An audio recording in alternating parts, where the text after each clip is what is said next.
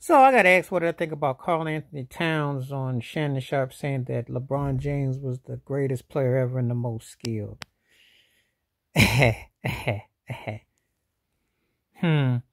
Now, if he's the best you ever seen, you can speak for your era and your time, and you played on the court.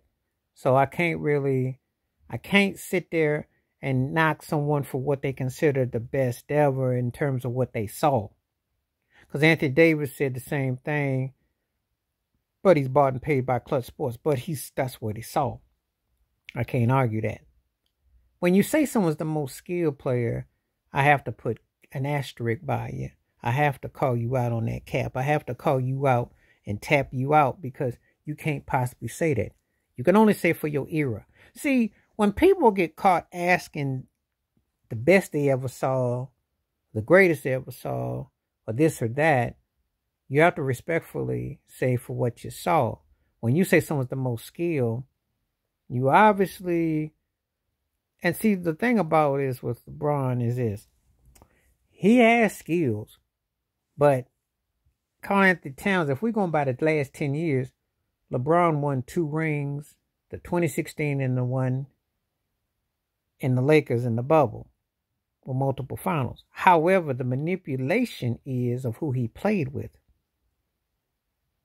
But he was never, when you say someone is the most skilled, you're saying they can do everything at a high level. He can't do everything at a high level. He's not a pure shooter. He makes shots. He's not pure. His passing game and his IQ. But when people always talk about this IQ thing about how smart he is, I'm like, Dennis Rodman was smart too. Oh yeah, if you're undersized going up against the likes of Shaquille O'Neal, but if you're also on the perimeter defending people, and you're going against the likes of Karl Malone, Shaquille O'Neal, but yet you can defend on the perimeter and you can create tension and throw a team out and steal 2 games in the finals, that's a high IQ. I've never seen LeBron James do that. I see him take Draymond Green out of a finals game because of it, but I've never seen him do it because of his mental. That's what we're talking about. But, people are entitled. When you say one thing, okay, you can say that you perhaps, to say the most skilled, it's just like when people are trying to say Kyrie Irving's the most skilled. I'm like, what is your criteria for most skilled? How far back do you go? And what is your, what angle are you talking about? I tend to try to stray away from that. Just like I try to stray away from, I have 5 guys I can say definitively, and I have about 12, 15 guys I can make an argument for. I can't sit here and tell anybody that, because I can go by what I saw and what I seen, or what I even caught in highlights, or reflections. However, I'm not going to sit here and disrespect and say that this is definitive because there's a whole lot of perspective, It really is. And there are other criteria. There are other criteria that people will use to defy their logic for right or for wrong. So, and I've seen it being used. LeBron James is in my bottom 10 as one of the greatest players ever. I give him that. He his accomplishments and all that. Stop that nonsense about 2, 3, or 4, 5 though, man. Bump that. Stop that 3 to 4 minutes. But most skill? Are you crazy? I saw guys that had better skills than him.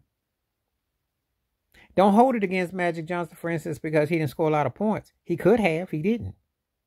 He was more dangerous scoring 2 points than LeBron James is scoring 22. Yeah, I see it. What you going to do about it? Because if LeBron James wasn't always trying to chase getting that 10-point a game thing, would he be as effective? Would he be the so-called all-around? And it's not like he was doing an Oscar Robinson. So stop acting like his high, he don't even do the triple-doubles no more. Because Jokic done passed him up. And Jokic is a better all-around player, if you ask me.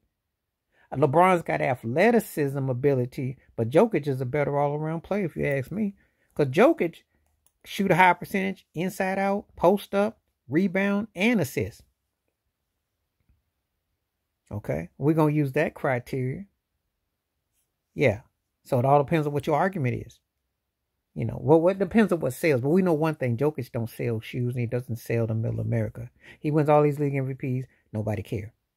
See, this is where we get into this thing about compartmentalizing. That's why Tim Duncan never gets his due, because it don't sell. People want the splash and dash. They lie. Only the diehards care about the ruggedness and the totality. Some people want to be wine and dine, and they want to come back at you and say, well, you don't sell nothing, so you got rings, but it don't count. That's what they're trying to tell you. Or it was watered down, or the paint was dry. So that's two different arguments that Cat is trying to say about LeBron James. I don't agree with neither one of them. For the record, he's one of the greatest players ever. And he's a skilled player, but he ain't the most of nothing. Both of them, those things, I'm like, yeah, whatever, man. You haven't really watched, or you bought and paid, or, you're limited. You can't possibly tell me his LA Laker run would put him in the same conversation for skilled. His Laker career has been anything but skilled. As a matter of fact, his teammate, your former one in Kentucky, Anthony Davis, is more skilled in the Laker era. But he's too scared to step up to LeBron. I wonder why. Please like, subscribe, welcome thoughts, comments, and I do respond. Thank you. Wash your hands. Keep your mind clear. Watch out for another share. If you like, hit that membership. Stay safe, stay blessed, stay real, stay true. I'm out one time. Peace.